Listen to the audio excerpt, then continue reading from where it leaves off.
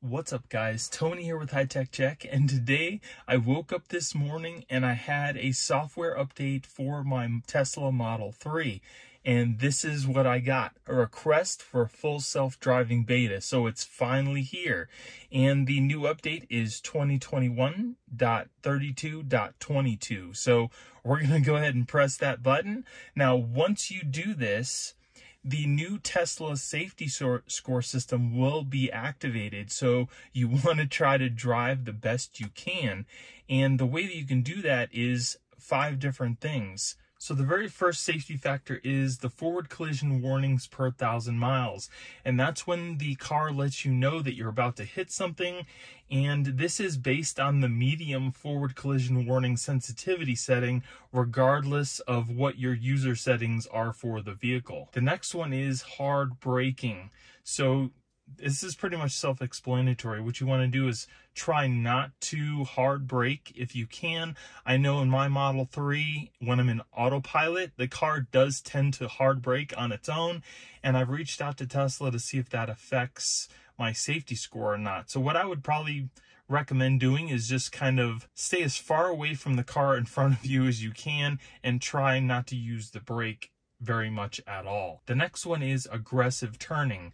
I'm sure a lot of people don't really have to worry about this, but if you do aggressively make turns very quickly, I would probably tell you to just hold off on that for at least a week.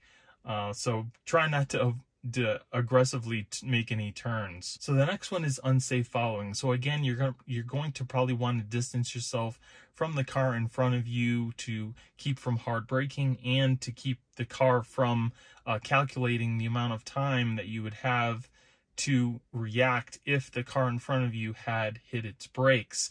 Now this is only if you're going at least 50 miles an hour. The next one is forced autopilot disengagements, and basically what this is when you're driving an autopilot and the car is letting you know that you need to do something to let it know that you're paying attention, like move the steering wheel or something like that. It gives audible alerts, visual alerts, and if you ignore these, Autopilot will shut off, and that's where this forced autopilot disengagement comes into play.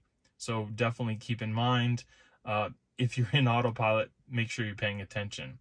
And those are the 5 factors that they're going to determine whether you are able to do the full self-driving beta or not. Okay, so now if we go into our car's settings here and we go under autopilot, it's not going to be under service or anything like that. It's going to be under autopilot.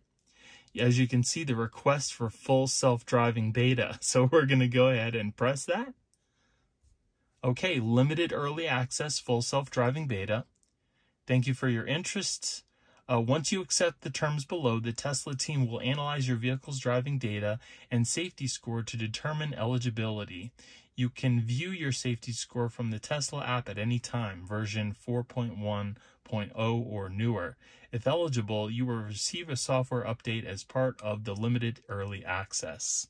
So now we just need to check on each one of these boxes. I consent to the collection and review of ongoing VIN-associated vehicle driving data while enrolled. I understand that when using full self-driving beta, I am responsible for remaining alert with my hands on the wheel and must be prepared to take action at any time. FSD beta does not make my car autonomous. I understand that FSD beta can be revoked at any time. Accept.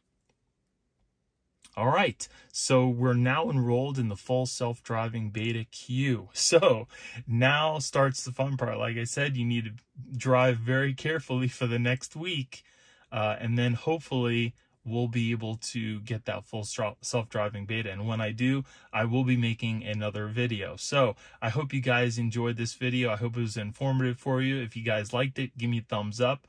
Don't forget to subscribe and hit that notification bell to let you know when I put out new videos. Thank you guys for watching. I hope you have a great day, and I'll see you in the next one. Later.